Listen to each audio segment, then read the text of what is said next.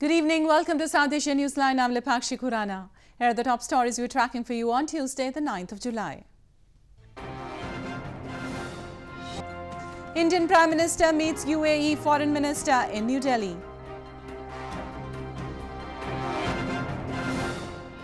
Taliban agrees to reduce violence after intra-Afghan peacemaking in Doha. And Pakistani Prime Minister's government to end soon, claims former President Zardari. And now for all the details. Indian Prime Minister Narendra Modi on Tuesday met UAE Foreign Minister Sheikh Abdullah bin Zayed Al Nahyan in New Delhi and held talks of mutual interest. The UAE Foreign Minister, who is on a 3-day visit to India, also met his Indian counterpart S. Jaishankar on Monday to boost bilateral ties.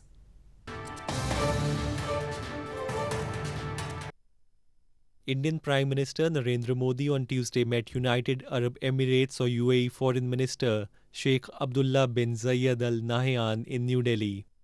Both the leaders held talks of mutual interest in a bid to bolster bilateral ties between India and the UAE. The UAE Foreign Minister met his Indian counterpart S. Jaishankar on Monday evening to boost bilateral ties. During their meeting, the two leaders discussed relations in political, economic, investment, trade, energy and other sectors. UAE is India's third largest trade partner and fourth largest energy supplier, according to the country's foreign ministry. The 2-day intra-Afghan talks to support peace efforts in Afghanistan concluded in Doha on Monday, where a group of Taliban members met a 60-member delegation of Afghan representatives. The meeting, brokered by Qatar and Germany, followed separate talks between Taliban and US diplomats to end the longest ever war in Afghanistan. The 2-day intra-Afghan talks to support peace efforts in Afghanistan concluded in Doha on Monday. A group of Taliban members met a 60-member delegation of Afghan representatives, including politicians, civil society members and government officials who attended the intra-Afghan talks in their personal capacity. The Taliban representatives agreed to reduce violence by stopping attacks on religious centers, schools, hospitals, educational centers, markets, water dams and workplaces.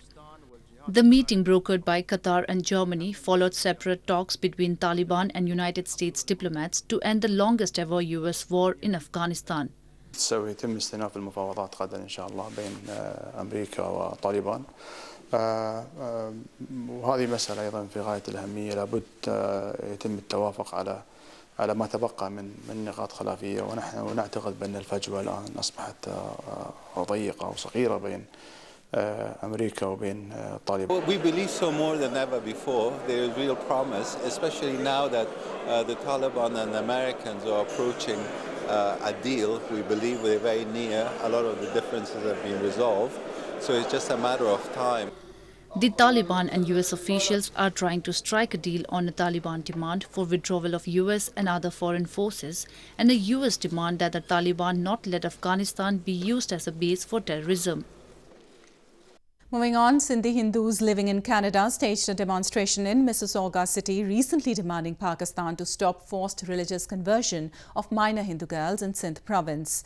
Human rights activists accused that several girls from minority communities have been abducted, forcibly converted to Islam and married to Muslim men in Pakistan in the past few years.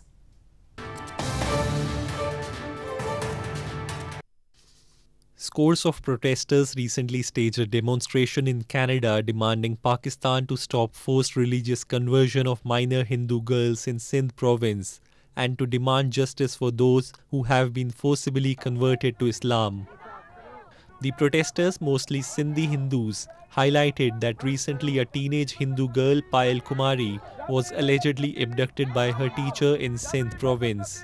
They blamed the authorities have done nothing for her recovery and her parents apprehend that she will be forcibly converted to Islam after marriage. The protesters blamed Pakistan has totally failed to fulfill its obligations to protect the rights of vulnerable minorities in the country. हमारी जिंदगी बच्चियां जो हैं वो वहाँ से kidnap हो जाती हैं और उनको फोर्सली कन्वर्जन कर दिया जाता है। वो अभी आज जो हुआ है इस वीक वो ठट्टा से हुआ है और मैं ठट्टा से बिलोंग करती हूँ और मुझे बहुत तकलीफ हुई है। Human rights activists accuse that several young Hindu and Christian girls have been abducted, forcibly converted to Islam, and married to Muslim men in Pakistan in the past few years. Earlier this year, 2 Hindu minor sisters were reportedly kidnapped, and later a video of their conversion and solemnization of their marriage according to Islamic faith surfaced in the social media. Pakistan's former President Asif Ali Zardari has said that the rule of incumbent Prime Minister Imran Khan will end within few months. He claimed that the ruling government will be dismissed through opposition's ongoing political struggle.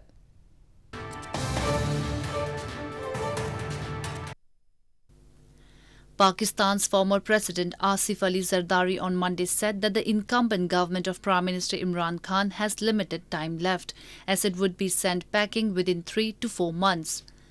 Zardari, the co-chairman of Pakistan's People's Party or PPP, made the remarks while talking to reporters at the Parliament House. He said that Imran Khan's government will not be dismissed through ballot, but after a political struggle, and opposition is doing it.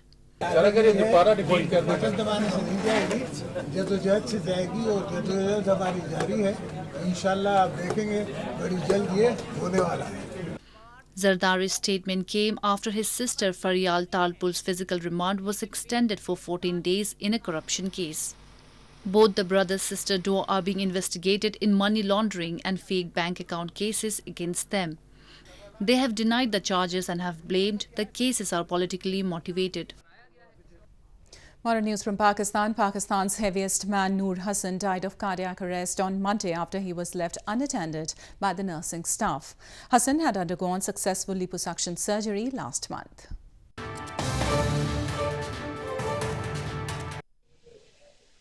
Pakistan's heaviest man Noor Hassan died in hospital on Monday after he suffered a heart attack.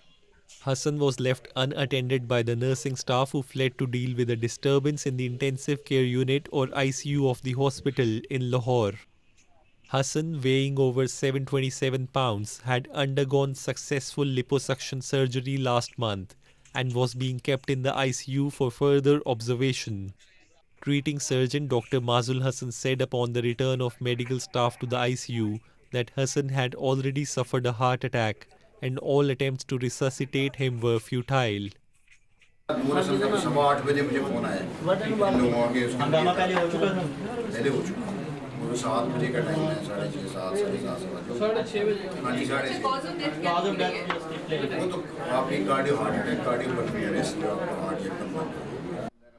Hassan's wife Maluka Bibi blamed her husband's death on the relatives of the other patient who caused the disruption in the hospital. Meanwhile, a hospital spokesperson said that they were investigating the incident and examining CCTV footage. Last month, the army helped rescue Hassan from his home and transferred him to hospital after a plea for help on social media by the father of 7 yielded no responses. A group of Tamil refugees from Sri Lanka submitted their request for Indian citizenship to the authorities in India's southern Tamil Nadu province. Hundreds of Sri Lankan Tamil refugees have been living in India after fleeing nearly 3 decades of civil war, which ended in the year 2009.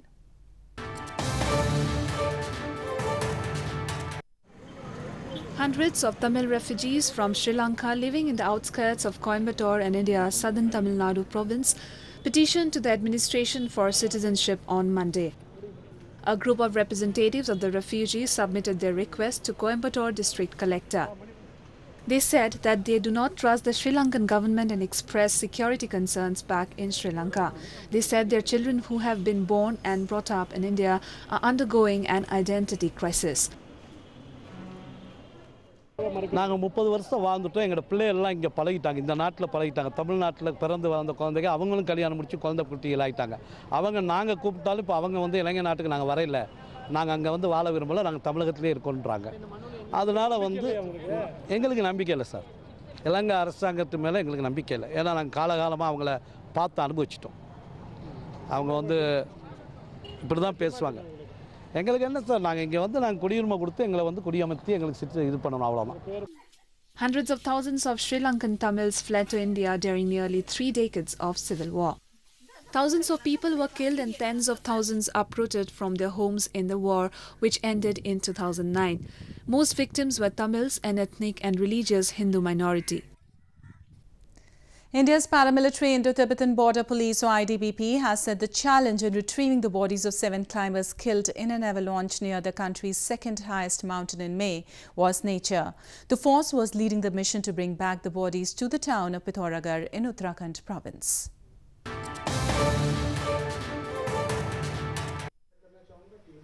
India's Indo-Tibetan Border Police, or ITBP, on Monday said the challenge was to fight nature in retrieving the bodies of 7 climbers killed in an avalanche near the country's second highest mountain in May. ITBP climbers last week brought down the bodies of the mountaineers found dead on the Nanda Devi East Peak in Uttarakhand.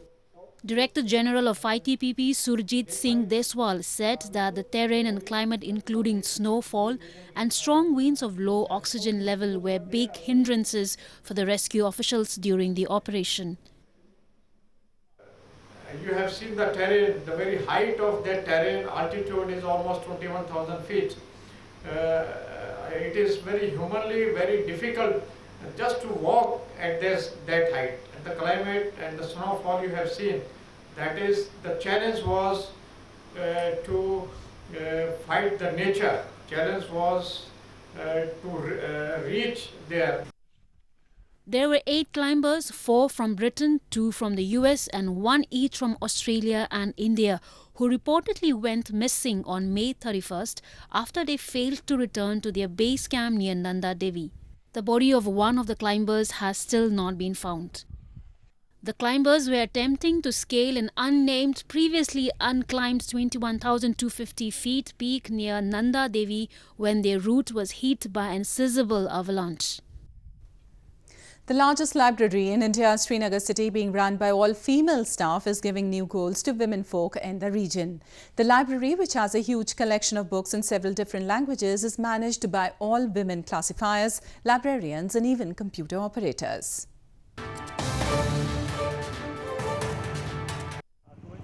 The largest library in Srinagar city of India's northern Jammu and Kashmir province, which was inaugurated last year, is now being run by an all-female staff, giving new inspirations to women folk. Shri Pratap Singh, or SPS Library, which is located in Srinagar's busy Lal Chowk area, has all-female as its staff, including classifiers, librarians and even computer operators who maintain the record of thousands of books. The library hosts a collection of books in several different languages like English, Urdu, Arabic, Persian, Sanskrit and Kashmiri. It also has a collection of 74 manuscripts in Persian, Sanskrit, Arabic and Urdu. I feel proud कि हम यहाँ ऐसे सर्व करते हैं, हमारे पास ऐसे ये आते हैं, मतलब जैसे मैं या मेरा स्टाफ यहाँ पे अच्छे से सर्व करेगा ये कुछ, तो जब यहाँ पे फीमेल फोक आएगा वो देखेगा कि ऐसे, मतलब वो खुद ही एनकरेज हो जाएगी कि उनमें भी ये इंटरेस्ट बढ़ेगा. यहाँ का जो माहौल है काफ़ी पीसफुल है और जो यहाँ के हमारे फीमेल स्टाफ है वो भी काफ़ी मतलब हमारे साथ कोऑपरेट करता है. जैसे कि मैं हैंडीकैप्ड हूँ और मुझे वो बहुत अच्छे से लुक आफ्टर करते हैं और काफ़ी अच्छे से पेश आते हैं. In the last 1 year, SPS Library has attracted crowds of regular visitors who spend hours in the modern and high-tech library. The library, with much appreciated women staff, is playing an important role in providing all type of educational material to the students, teachers and common people under one roof in the region. Well, that's all we have for you from South Asia this evening. Now our viewers can watch the show on SouthAsiaNewsline.com. You can also visit us on Facebook.com/SAsiaNewsline and follow us on Twitter @SAsiaNewsline. That's all in tonight's edition. We'll see you same time tomorrow. Good night.